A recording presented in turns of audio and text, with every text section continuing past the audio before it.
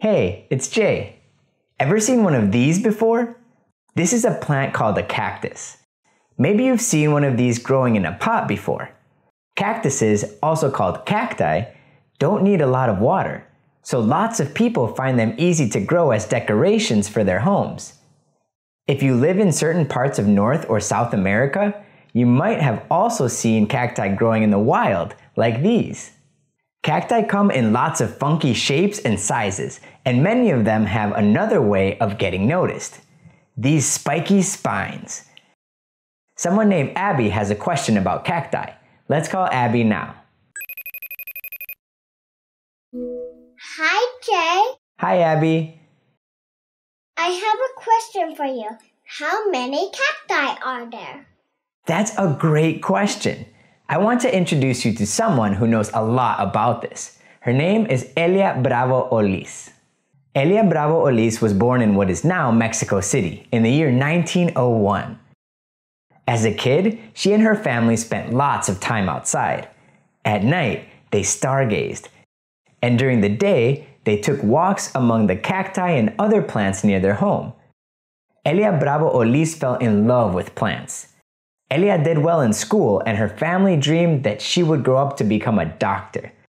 But she realized she had a different dream. So halfway through studying medicine in college, she switched to studying plants instead. After she graduated, Elia Bravo Olis took on a big new goal. She wanted people everywhere to learn about the plants she'd grown up with in Mexico. I'm curious, if you wanted everyone to learn about plants that grow near where you live, what would you do? How could you share that information? Now would be a good time to pause the video and discuss.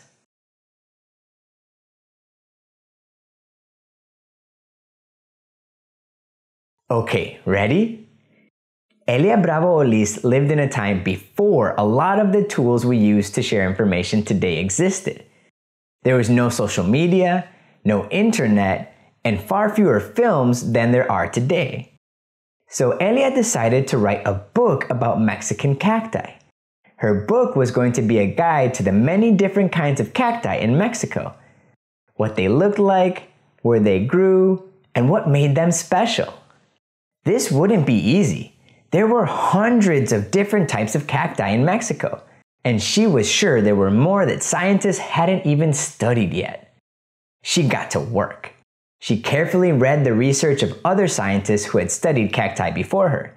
Then she set out into the wild to do her own research. She traveled all around Mexico looking for cacti.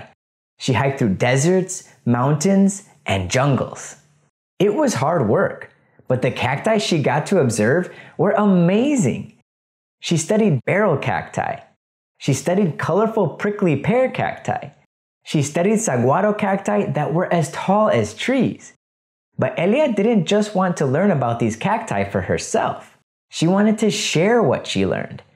She wanted people reading her book to feel like they were taking a cactus field trip across Mexico, like they were standing next to her as she inspected each cactus.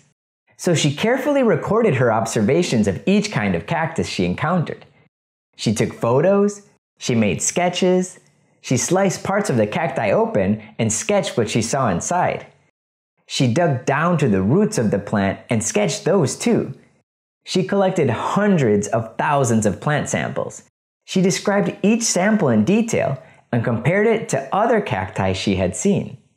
Finally, after years of research, she published Las Cactáceas de México, or the Cacti of Mexico. She achieved her goal. Her book was more than 700 pages, had 324 photographs, and described most of Mexico's many kinds of cacti. Nobody had ever put that much information about cacti together in one place. People used her book to learn about cacti for years and years to come. But Elia Bravo Olis did not stop there. She dedicated the rest of her life to the study of cacti. After publishing her book, Elia became a beloved teacher, helping many others learn to study cacti. She published more research and wrote more books. She started the Cactus Society of Mexico. She knew that the more that people learned about cacti, the more they would care about these prickly and perfect plants, and the more they would care about protecting the places in nature where they grow. Her work was so important that some scientists now call Elia Bravo Olis la reina de las cactáceas, the queen of cacti. Because of her work and the work of scientists she taught and inspired, we now have identified nearly 2,000 kinds of cacti in the world. So in summary, much of what we know about cacti we owe to the work of Elia Bravo Olis. She explored across Mexico and carefully recorded observations of hundreds of types of cacti. She encouraged others to continue her work, and we've now recorded nearly 2,000 different kinds of cacti. And there's still more to do. Even at the end of her life, Elia Bravo Olis knew that there was still much more to learn, discover, and share about these plants. Maybe you'll be the next person to carry on her work studying cacti. Or maybe you'll carry on her work in a different way by learning more about the things you're curious about, whatever that may be, and sharing what you learn with other people just like she did. That's all for this week's question. Thanks for asking, Abby. Now we'll be back with a new episode in a couple of weeks, but in the meantime, here are some older questions from the question jar. You can vote on which one you think we should send out next week. You can choose from how do batteries work?